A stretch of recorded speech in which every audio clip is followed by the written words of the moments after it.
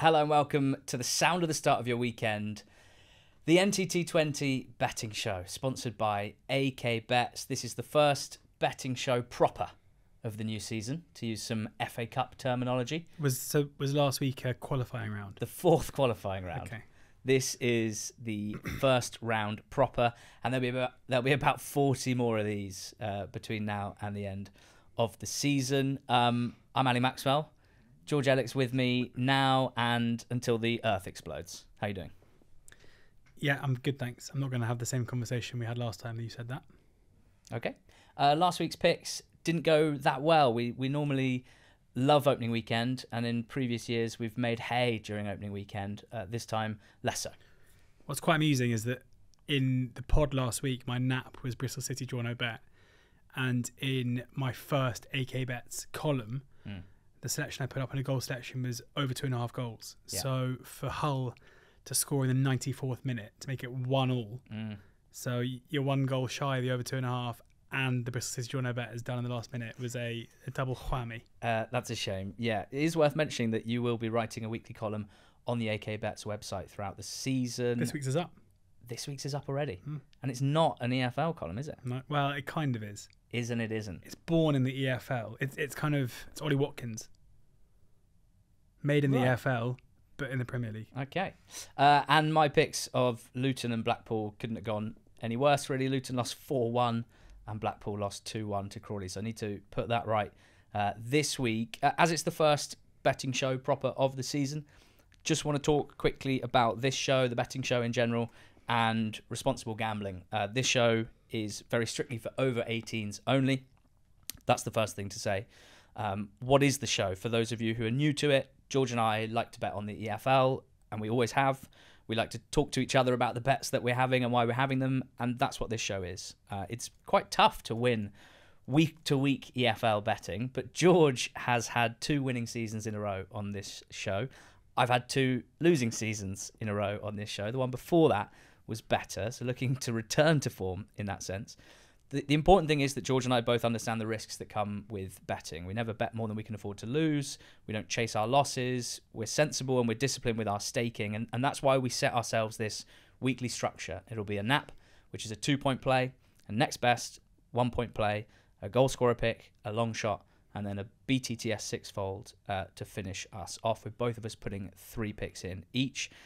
We set ourselves that structure to help us regulate our staking and also to have a nice range of picks as well. The idea behind talking about the picks and justifying them is not to say, everyone quick, go and lump on this selection. We want you to apply your own consideration and thought, of course. And we ask that you are gamble aware. Recognise the risks that come with betting and make sure that if you think you're having a problem with betting, please speak to someone about it, whether that is someone you know and trust or the many excellent professional resources available, most notably begambleaware.org. Pretty excited for this season's betting show, if I'm honest, George. We love it. We know many of you do too, but it is important that we avoid the pitfalls and risks that come with betting, so we will continue to hammer home the message of responsible gambling. So, for the first betting show proper nap of the season, George Elek, 2-point play on who? Bradford to beat Salford at 8-11 with AK Bets is my selection for this one. I was kind of expecting Salford to put last season behind them and again be a side challenging the top 7, and that might still happen, but there are pretty significant warning signs that have come about in their 2 games so far. Now, I'll caveat this to an extent because you've got to be consistent season on season, where I think it's foolish to put too much value in Carabao Cup games, especially in the first round. I kind of think they're glorified friendlies. I kind of think for a lot of teams, they probably look at it being like, we're going to rotate. Of course, we want to win, but like if we lose, is it the biggest issue? Because then, there's no fixture congestion going forward. But in both of Salford's games, they played 2 of the best teams. 2 teams that I assume are going to finish in the top 7 at home in Port Vale and Doncaster, and they've lost both 2-0. They haven't created a great deal in either game, and they had a lot of shots in midweek against Donny, but the majority of those came from set pieces. In both games, they've kind of kicked into gear to an extent when they've been behind, but in both games at 0-0, they've been absolutely desperate, which is a massive concern to me as well. And, they're yet to score a goal. It feels like they haven't left last season behind at all thus far. And looking at their to have lost their first 2 games of the season 2-0 at home is not the start that they wanted to get off to. And they're going away to a Bradford side who have started the season in much better form. You look at their games so far, in particular on opening day, where they went to MK Dons and they scored 2 very early goals and won the game 2-1 and were able to see it out, albeit MK had chances. It wasn't like it was a real onslaught. And to go and get a result there on opening day was particularly impressive. They lost on penalty to Grimsby in midweek, but again, from an attacking point of view, they created absolutely loads. The big kind of issue sometimes of backing Bradford in recent times has been that their record at Valley Parade has been, for whatever reason, absolutely terrible for so long, to an extent where it's felt like they've really struggled to perform in front of their own fans. Maybe the burden of expectation has played a part in that. But if you look at their last 3 games of last season at home, off the back of 3 consecutive defeats against Forest Green, who were relegated, they lost 2-0. They were then beaten at the end of March 5-1 by Mansfield, 3-0 by Notts County. But they finished the season beating Tranmere, Gillingham and Newport 2-0, 1-0 and 4-1. So they come here off the back of 3 consecutive home wins, which I think is significant in itself because there is that kind of monkey off the back to an extent of them being able to do that. They have been impressive in their first 2 games so far this season. I like the recruitment over the course of the summer. It feels like they're very settled with Graham Alexander as their manager right now. And, this to me looks like another team that Salford are playing who are going to be towards the top end of the table, this time away from home. And I don't see why Salford should really cause them too many issues. So, yes, it is short at 8-11. It may have been 4-5 when I was doing my research yesterday, and it's coming a little bit. But I think this is one of those where Bradford, I think there's a long distance, a long way between the 2 right now. And I anticipate Bradford should get 6 points for their first 2 games. Yeah, my nap's in League 2 as well. It's a team that lost to Bradford on opening day. MK Dons. I'm backing them to beat Colchester. AK bets at 13-10 as we record, which is joint best price. This one's at Col U. MK lost to Bradford. They were 2-0 down after 5 minutes, and they'd only faced 1 shot. Riddle me that. A screamer from Alex Patterson from range, followed by a sliced clearance from the defender Shering, which went inside the near post. The most disastrous start to the season they could have had. The way they responded was pretty good, I feel like, from that point, as you would expect. They dominated the ball and they did create a lot of opportunities for themselves, only taking 1 of them.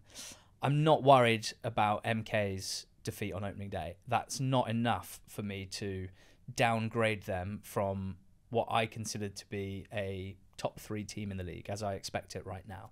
So the first thing to say is I'm not that worried about MK. I like the work that they did over the summer. It's a completely new look. Back 5, if you include the keeper, the back 3 of Shering, Tucker and Lawrence, and then the defensive midfield of Offord and Liam Kelly. I like what they've done there to freshen things up, and I'm not that worried about them overall. They did lose 5-0 to Watford in the Carabao Cup. Obviously, it suits me to say this. I'm just not fussed about that at all. I don't think that's offering a huge amount of signal. There were only 3 outfield players that started on opening day and then started in midweek, so I think it'll be heavily rotated. And this is as much about Colchester, who I was excited about pre-season, and I saw them live against Wimbledon last week, and I was fairly unimpressed. They were also 2 goals to the good, like Bradford were after 9 minutes, both from set pieces. Jack Payne's delivery is deadly, and Ben Goodliff scored 2 brilliant headers. However, while that threat will remain, Goodliff got injured and he'll be missing this game for sure. So they'll lose his threat in the air in the attacking box, and huge concerns about their defensive shape, and really just about the personnel and the personnel fit for a Cowley style of play, a Cowley defensive organisation. They play 4 at the back, and Wimbledon's wing-backs had a real good afternoon. They were always free on the other side of the pitch to receive crossfield balls, and with MK Dons also playing with wing-backs, I think that could be the case again here. So I would expect Aaron Nemain and or Joe Tomlinson to have quite a big impact going forward for MK. But then just in midfield, like when I think of a Cowley team, I expect ball winners, I expect athleticism, but in Arthur Reed and Jack Payne and Tom Hopper, they had 3 players playing in midfield, none of whom offer much athleticism, certainly. None of them offer much ball-winning capability, and then they just didn't screen the defence very well there. At the top of the pitch, they didn't quite get it right either. They played the two youngsters, Tavide and Ian Veen, with Gordon off the right, and it just didn't really work. So while I think they will probably still be a set-piece threat, something that MK Dons need to improve on from last season, overall I think MK will be able to impose themselves on this game, even though it's at Colchester. They've had the pitch relayed over the summer, Colu, after their issues with drainage last season, and I think that plays into MK's hands because it'll be one of the nicer pitches around at the moment. That's what they need to play their nice possession play. So not worried about MK's opening day defeat. Was quite worried about Colchester's opening day defeat. That leads me to back MK Dons at 13-10. Exciting. I think so. I think so. A couple of League Two naps. George, AK Bets it's been quite a fun start to the partnership. We've had some good feedback from people enjoying the trader chat, as you said that they would. And we're very fortunate that the guys at AK Bets are able to put all of our selections from the show up very easily for people to find. Football, specials, and there they will be at the very top. There you go. And the offer code as well has gone to good use. Yes, for anyone looking to sign up for AK Bets for a new account, you can use the promo code NTT100. The link is in the description of this, whether you're watching on YouTube or listening to it on whatever podcast app that you use. If your first bet is an accumulator on football with a minimum of 4 selections, AK Bets will boost the profit gained on that initial bet by 25% in the form of a free bet up to a value of £100. T's and C's accessible on the website and do apply. And Ali, someone has already reaped the rewards of that, haven't they? Yeah, Connor sent us a DM on Instagram to say that having signed up with the offer code, he then won a 4-fold on opening weekend. I kind of wish that I was as good as Connor at picking opening day winners. He won a 4-fold for £212 and was boosted with £52 worth of free bets. So that is the offer code NTT100 for AK Bets. New customers, T's and C's do apply there. What's your next best? My next best, people will be surprised to hear, it relates to Oxford. Relates to Oxford. That's an incredible euphemism for I'm picking Oxford to win. Oxford to win at 9-2. So best price. This is the issue with this is I put this up at 4-1. Messaged the lads at AK saying this is my selection, and they replied saying we're boosting it out to the best price in the whole market at 9-2. Sorry, George, which doesn't fill me with much faith. That's amazing. These guys know fan bias when they see it, and they want to make the most of it. And a week ago, when we were doing our 124s, I had Coventry 4th and I had Oxford 21st. Now here I am. All change, please. Almost like I'm reacting too much to one game. I just think there is, I still think this is going to be a very difficult season for Oxford, and I still think staying up will be a very strong achievement from Des Buckingham and his side. But we've seen it before. Like I remember with Charlton and Lee Bowyer when they came up. Sometimes a side can carry form into a new season, and I think Oxford are probably going to amass a lot of their points this campaign now because they are playing incredibly well. There is a massive buy-in, I think, from everyone at the club into what Des Buckingham is doing. He has a really good grip on this group of players to the extent that they brought in 11 new players over the summer, and yet he only brought 2 of them in for the first game. Massively rotated midweek, and they put another good performance, beating Peterborough with ease. Things, fatigue will come in, getting beaten will knock confidence, but right now I think Oxford are in a really, really good spot to go to a Coventry side who are without Ben Sheaf, who is still out through injury, without Callum O'Hare after he left the club last season, who haven't quite seemed to shake off the malaise from the back end of last season. I was surprised to see, having put them up, drawn a bet last time out, I had a kind of a big eye on their game at Stoke, and Stoke with a better side, especially in the first half, and Coventry were kind of struggled to get out of.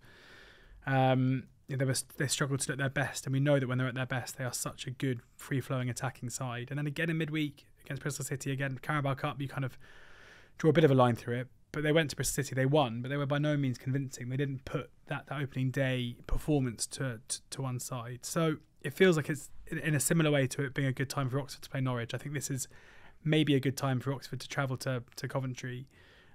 Seem to be relishing playing on the big stage at the moment. Another game. This is, I think, Oxford's fifth consecutive game live on Sky Sports, which must be a club record. Wow. Pretty fun. Although I suppose everyone's now kind of on Sky, but this is the game taking on the Manchester United against Fulham game on Friday night. Cameron Brannigan playing a more advanced role. Will Vaulks has come in and is sitting at the base of midfield. I think Vaulks will be a huge signing in order to get the best out of Brannigan, who was very good at the back end of last season, but had to play much deeper to where he would want to play. I think in the formation and the system that Buckingham's playing now, Brannigan's playing a little bit further forward, but not as far forward as a 10, where you're going to get in positions which I think would be of detriment to him.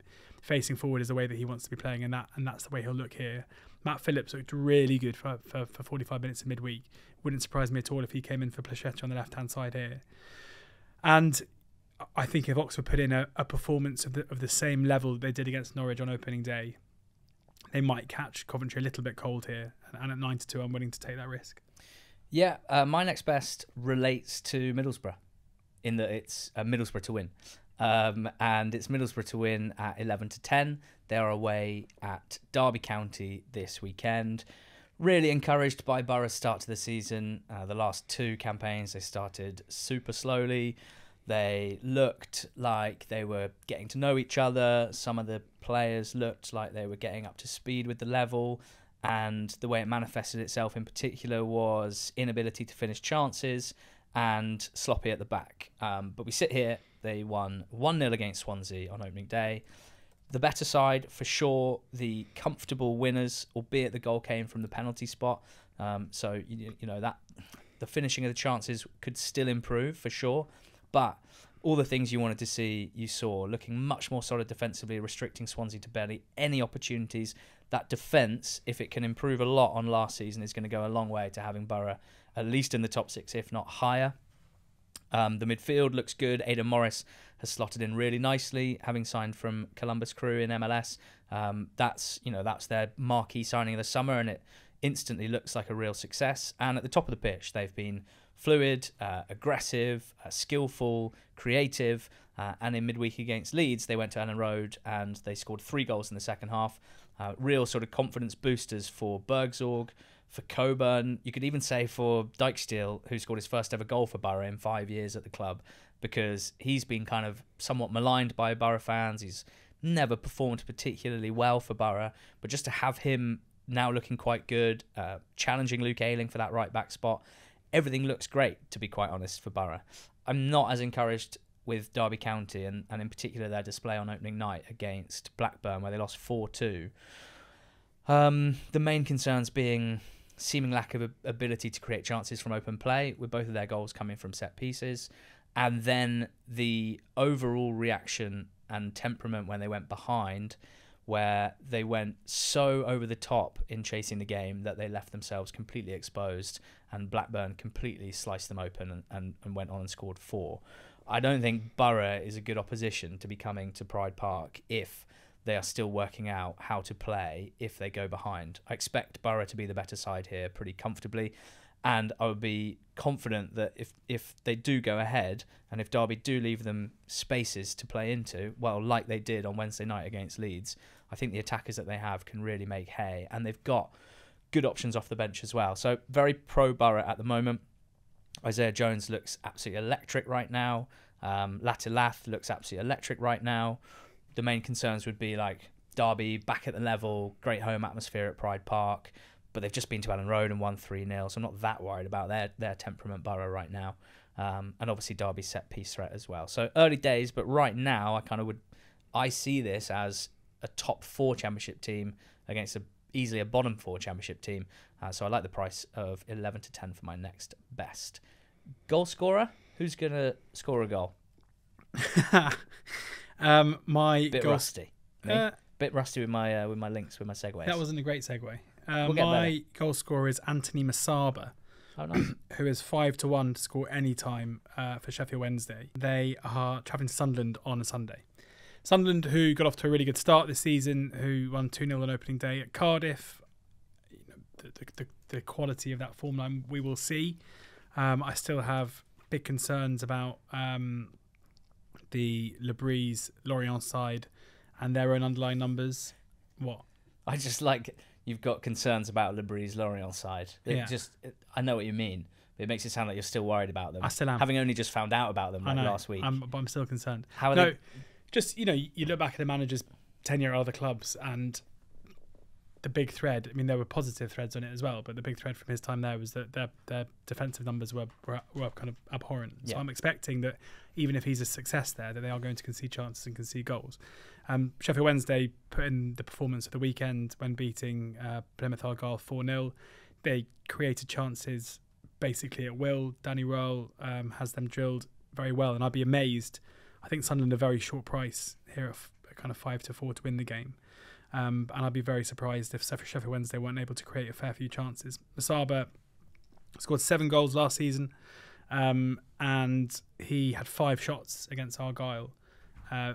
Came close a couple of times, played off the left-hand side, played 90 minutes, was incredibly lively. Whoever was on co-coms, I've watched so many games, I'm forgetting the specifics, was getting really wound up at how he wasn't attacking the far post as much in the manner that Dom wanted him to. Yeah. And then for the opening goal, which was tapped in by Jamal Lowe, there was Masaba right behind him, ready to tap it in. And also, what's interesting is if you have a look at his shot maps from last season, even though he's a wide player, played off the right and off the left last season, his shots come from between the posts. Like, he's someone who doesn't necessarily attack the far post. He drifts inside and looks to get on the end of shots between the 2 posts. I think he's one of those players that could easily just start scoring really regularly. And if he does do that, prices like the 5-1 that we're getting about him to score here will be long gone. So, yeah, a player that I'm willing to side with for a team who I think are going to create loads. And as is always the case, I think with these goal scorer markets, often, when you find a team who you anticipate are going to create a lot of chances, who are quite a big price to win the game, it normally boosts out those who you fancy to score. Yeah, similar-ish theme for my goal scorer picks. Anis Mehmeti of Bristol City. He is at 4-1 with AK bets to score any time. That is the joint best price out there. I would put him in a bit of a box with Masaba as like really lively wide forwards who don't always actually convince when it comes to being like stone cold killers in terms of shooting, but who get involved a lot inside the box and are likely to have opportunities in any game because of their very nature. Mehmeti is just a high volume guy, a 1v1 merchant, quite a selfish player, doesn't lift his head up much, gets the ball on the left of Bristol City's attack, runs it as fullback, cuts inside and shoots.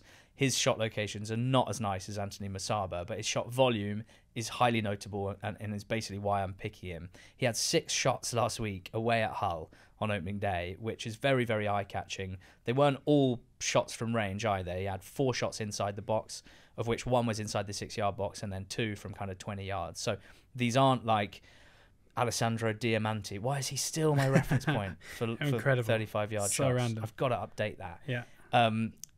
I think at the moment with summer signing Yu Hirakawa not yet available, it's still Anis Mehmeti and Sam Bell off the left. And clearly Manning prefers Mehmeti. He likes having a 1v1 dribbler because they don't really have that anywhere else on the pitch. So in a game at home to Millwall where I'm expecting Bristol City to have a lot of the ball, I think a lot of the time it's going to end up at the feet of Mehmeti, facing up a set defence. And I think he's going to have license to get shots off. His shooting is pretty hit and miss in terms of his accuracy, but he can go both ways. He's got a decent, powerful shot off both feet. And I like the 4-1 price here. I think Bristol City, who are favourites for the game, should have plenty of shots. And clearly I think Mehmeti will be taking many of them. So Anis Mehmeti and Anthony Masaba are 2 goal scorer picks. Where are you going for a long shot? Alessandro Diamanti? Both AMs. Both Ws? LWs? No, as in initials. Oh, initials. Yeah. I thought you were saying attacking midfielder. AM. And ironically, Anthony Masaba kicking off just as the clock goes to PM. Midday. Brilliant. Sunday. Thank you. God, what a brain you are. What a segue that is. What's your long shot? Into Blackburn. Blackburn go to Norwich, and I think Norwich are so short to win this. They're like even money, 21-20. 21-20 with AK bets to win the game. And I cannot see why they're that price, apart from just way too much like pre-season ratings being put into this. Norwich have been shocking in their first 2 games this season. They against Oxford were incredibly poor. and they lost the game 2-0, as we've already discussed. They then played Stevenage at home in midweek and won that game 4-3 against a League One Stevenage side that I'm fairly concerned about. The John Rowe situation has not been resolved. There are issues, massive issues in terms of the personnel at the moment. If they line up with Duffy and Hanley again, I think Blackburn will feel very, very confident they can hurt them. There's a real lack of quality in forward areas, I would argue too. Still talk that Abu Kamara, who we really hope might have a bit of a breakout year, is seemingly on his way to, well, there are a lot of bids in from, I think, Celtic at the latest now. Doesn't fancy him. I know. The new manager. He's not buying what Abu Kamara is selling. And even though I've seen our friends at Talk Norwich City say there were signs in midweek against Stevenage about what the new manager is going to bring, like it's a home game against a League One side who, this is going to be a different test. And Blackburn, on the other hand, have started the season incredibly well, like way better than I think most people anticipated. They were absolutely brilliant in their 4-2 win over Derby on Friday, and yet Stockport played the kids and they went there and they beat them 6-1, but that can't really be a bad thing, especially when you're getting Yuki Hashi scoring his second goal in 2 games, Maktar Gay, their new striker, getting his first goal for the club, Andy Vyman scoring 2 in 2 now. Will Smodics be leaving? Well, he started that game, and there's a fair chance he's going to play in this one too, because as it stands right now, it seems like them and Ipswich are still quite far apart in their valuation. So, Blackburn have started the season really well. They will certainly fancy their chances going to Norwich. It's a great time to play against them. I think Blackburn, from a defensive standpoint, under Eustace, should be pretty good. Important to remember that Derby only scored 2 goals from set pieces, and an open play didn't really cause them too many issues. I don't think Norwich will cause them too many issues. They've scored 10 goals in their first 2 games. So I'm backing -1 at 7-1. Rovers -1 at 7-1. Basically, the thinking being that they could either win it 2-0 fairly comfortably, or it could transpire similar to their other 2 games where they've gone out and they've been absolutely dominant from an attacking standpoint. So something that springs to mind that really has no bearing on this, but is, I think, what would be called availability bias on my front, is that in the game between Norwich and Blackburn at Carrow Road last season, was where Norwich were having that horrendous start, and all was not well there, and Blackburn went there and ran all over them and beat them 3-1. Yes. Dolan and Smodic scoring in the first 15 minutes and Carrow Road turning big time. So, albeit 2 different managers and quite a lot of players that weren't playing in that game. It makes me love it. Makes me love it even more. My long shot is a CB goal scorer. That is where I'm happiest. That is where I would like to be focusing my long shot energy to start this season. I do have a problem though, and that is I want to back a Port Vale centre-back to score. Vale scored 2 goals from set pieces against Salford last Saturday. They were both scored by the midfielder Garrity, but very clear watching them that it's the Giants, Connor Hall and Ben Hennigan, who are the main goal threats from those set pieces. The problem I have is which one to make my pick. They're the same price. They are both centre-backs. They are both very, very tall. So you'd think, okay, they've both had about a decade's worth of football so far. So let's look at their goal-scoring record. Both of them, 0.05 goals per 90. Not ideal. Shots in their whole career, 0.77 shots per 90, plays 0.76 shots per 90. Not ideal. So I thought, let's watch some tape. Went on Y-Scout. Bit of tape. Watched all of Port Vale's corners. Was it tape, as in, like, did he actually buy the video? Like, Studied the tape. Great. Yeah. Went down Blockbuster. Yeah. Port Vale, Salford, please, boss. He said, yeah, I thought it might be. Corners, is it? I said, yeah. Yeah. Watched all the corners. Very basic level. Just wanted to know who is closer to the goal when the corner is swung in. Yeah. In the first half, it was Hall. In the second half, it was Hennigan. Okay. They switched it up. Yeah. This has become a nightmare for me. And it reminds me a little bit of the choice that I was faced when we were in Hammersmith King Street Food Market about an hour ago. And I couldn't decide between the duck wrap and the Venezuelan arepa. And so what you decided to do was just send me, without any context, just an emoji of a duck. Right. Which, just to be safe, I then ducked in case you were giving me a warning, and everyone looked at me like I was weird. Connor Hall and Ben Hennigan. The stat that swung it is that goals per shot in their career, conversion rate. Hennigan wins by 0.06 to 0.05. Shots on target per 90, 0.24 to 0.19. And goals per shot on target, 0.23 to 0.20. So couldn't choose between them. We've gone with Ben Hennigan. He's 14-1 to score for Port Vale from a set piece this weekend against Tranmere. With AK Bets, that's the joint best price available as we record. Ben Hennigan, anytime. Which takes us to our old friend. The collaboration piece. BTTS sixfold. We both put forward 3. Mm-hmm. We won 2 Was last there only season. 2? Maybe 2.5. Do we get a 4 on a cup week, maybe? Maybe a 4. Someone out there will know. Someone will know. LR Beatro will know. Take me through your 3 picks. We should also say that our sixfold this week was, I think, 23.5 or 23-1. And AK Bets have boosted it to 25-1, and you can find it on site. I'm going to kick off with Pompey against Luton. Anyone who saw Luton's game against Burnley, I think, will understand this selection. I think anyone who saw Pompey's game against Leeds will understand the selection. Both games incredibly open. Rob Edwards playing a really young side on opening day against Burnley, who defensively looked pretty shaky. From an attacking standpoint, looked okay. Obviously, this will should be an easier test in terms of breaking down the opposition. Pompey conceded loads of opportunities against Leeds, albeit managed to score 3 goals themselves. This looks to me to be a pretty goal-heavy game. In League One, Wickham against Birmingham. Wickham, with a 3-1 opening day, having gone behind, were very good against Wrexham and created loads of opportunities within that game. Generally, I think Birmingham will be a side to get with goals for the most part. I think we know that Chris Davis is going to play a pretty attacking brand of football, but also, as we saw, especially in the first half on Saturday, was that Reading were able to create quite a few chances against them, and I think Wickham at home will fancy their chances of doing so as well. And finally, Grimsby against Cheltenham. David Artell's Grimsby, I think, will develop into a team where we see plenty of goals. Hasn't necessarily been the case so far, but this their first home league game, and in the Carabao Cup in midweek they conceded loads of opportunities against Bradford. And Cheltenham's first game, a crazy 3-2 win against Newport, where it looks like they're going to be an ultra attacking side, and if they take the game to Grimsby, it should be an entertaining one. So 1 from each league: Pompey, Luton; Wickham, Birmingham; Grimsby, Cheltenham; BTTS. Yes. Yeah, nice. I got 2 in the Championship. The first one is Argyle against Hull.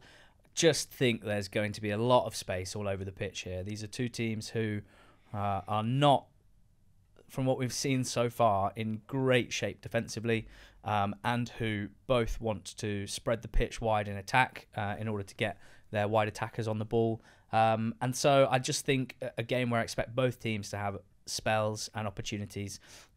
Argyle versus Hull.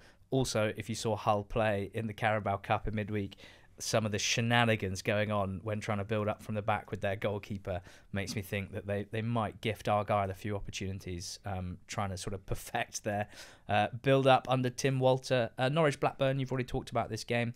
Blackburn Rovers looking like a pretty fluid attack at the moment. Eustace is known as a defence-first manager, but with the players that he has at his disposal, and in particular the options that he's had off the bench so far, I kind of back them to always maintain a threat, particularly on the break. With people like Dolan up front as well, you know, the fact that Norwich haven't looked very good playing out from the back so far, with a manager like Eustace, who I think can set up a team really well out of possession, and players like Dolan, who I think are pretty good in the press, I think opportunities for Rovers. But I do think Norwich, I'd certainly take all of your concerns, but I would expect them at home to have more opportunities than they did up at Oxford last week. Scored 4 in midweek against Stevenage, obviously. So they can do it. BTTS, Norwich, Blackburn. And the last one is Cambridge against Crawley. I just feel like Crawley games are going to be high scoring. It doesn't look like they are moving up to League One and suddenly shutting up shop and trying to grind out results. That is not the Scott Lindsay way. It's better for his reputation anyway if they continue to play kind of quite exciting and expansive football, and that's the squad that they've recruited as well. So I think all Crawley games are worth a look for BTTS. I don't think they'll be overawed by this Cambridge side, who didn't score up at Stockport, but who had a couple of half chances, and with Lavery and Kai up front, you've got decent speed, decent finishing ability if they do find holes in the Crawley defence. So Cambridge and Crawley are my 3. So 25-1 it's been boosted to on the AK Bets website. You can find it in the football section, and then the specials category, and it is Portsmouth and Luton, Norwich and Blackburn, Plymouth and Hull in the Championship. It's Wycombe and Birmingham in League 1, Grimsby, Cheltenham in League 2, and Cambridge and Crawley also in League 1. That's a bit of fun. Yeah. Getting back up to speed.